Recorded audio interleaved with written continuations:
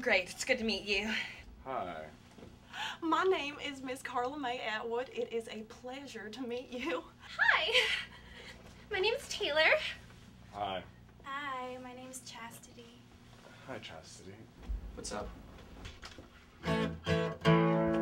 Here? Yeah. Do you have a resume? Oh, yeah. Do you have a resume? Oh, yes. How many copies do you need? Just one. Okay. Just always like to come prepared, you know. Do you have a resume? I don't have a resume for you. What is your prior experience? You've heard of the merger between Google and Yahoo? Well, I was instrumental in facilitating that. Experience?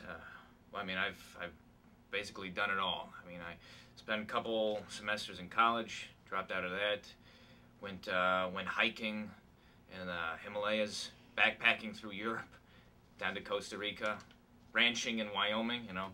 I don't like to settle down anywhere, just, you know, go where the wind takes me. What is your prior experience? Sirree, you are looking at the Miss Yellow Daisy Festival Queen of 2001. Been in like 17 bands over the last couple years. Like the Lotus Squadron, I've been in the Black Death, the Bubonic Plague. I worked in retail. I worked at stores such as The Limited, Limited 2, Justice, Just for Girls, Tears of the Children, Guess, Lucky Brand, This Mortal Coil, Brooks Brothers, Bloodshot, oh, The Gap, Chasm, Esprit, Express, Cutters. Cutters was a good one. and Lane Bryant. That was kind of weird because we all know that I'm not plus size. Feedback, Tommy Hilfiger. That was only a couple weeks though. I don't know. I didn't like them very much. MAD, M-A-D, Mutually Assisted Destruction. And then most recently it was Gap Kids. How do you evaluate success? Well, success is definitely measured by how far up the food chain I can move. How do you evaluate success? Success is how hard you can rock out. This one time, I rocked out so hard, the blisters on my hands burst. I think success is a job well done and leaving your customers satisfied. I view success as settling down and having a beautiful family and possibly a position at church, lots of children. I mean, hearth and home are really irreplaceable in our lives, and I just believe that eventually my duty in life is to settle down and have plentiful children. Plentiful.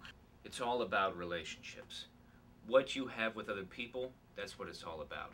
I mean, the bottom line, none of that matters. It's the connections you make with people. That's success.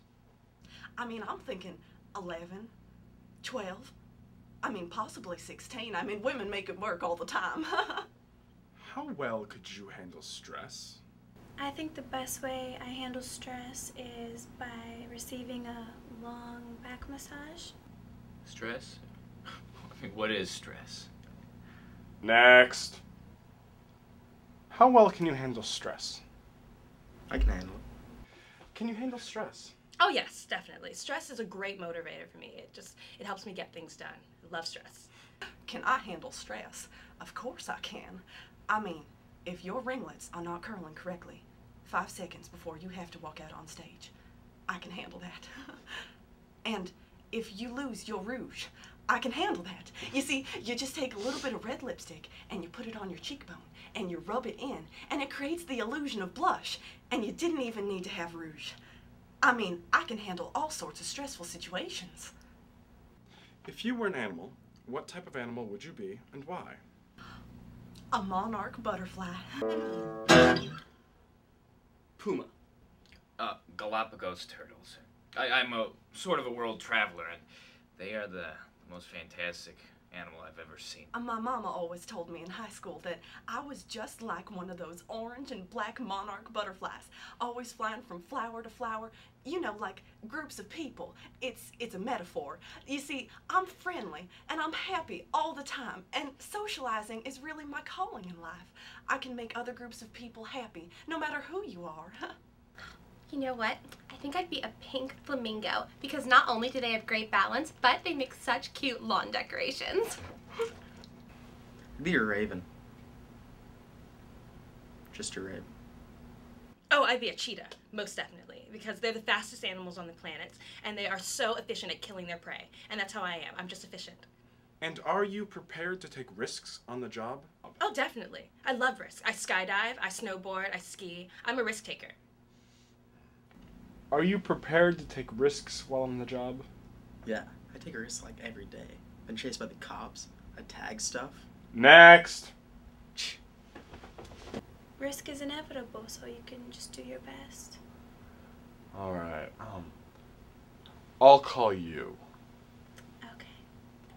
Well, it was very nice to meet you. Thank you. I don't know what kind of risks you're talking about, sir, but I am not that kind of woman. I am a wholesome Christian lady. I have never in my entire life been so insulted. Next. Thank you for coming in. Thank you. Thank you very much.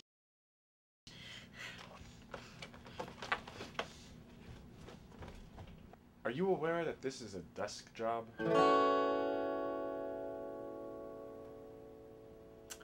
Nope. Next.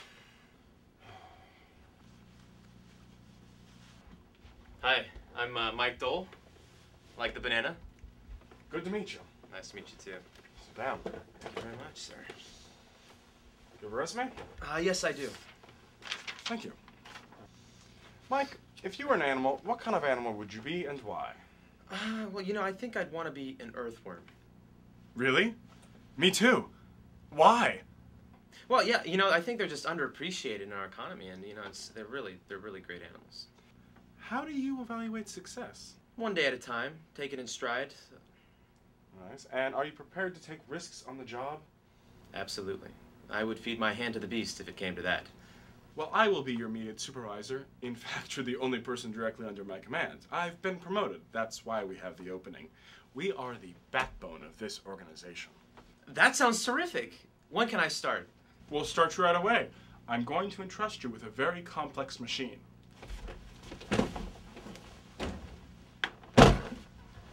Well, there you are. Welcome to the company. I'm glad to have you join our ranks.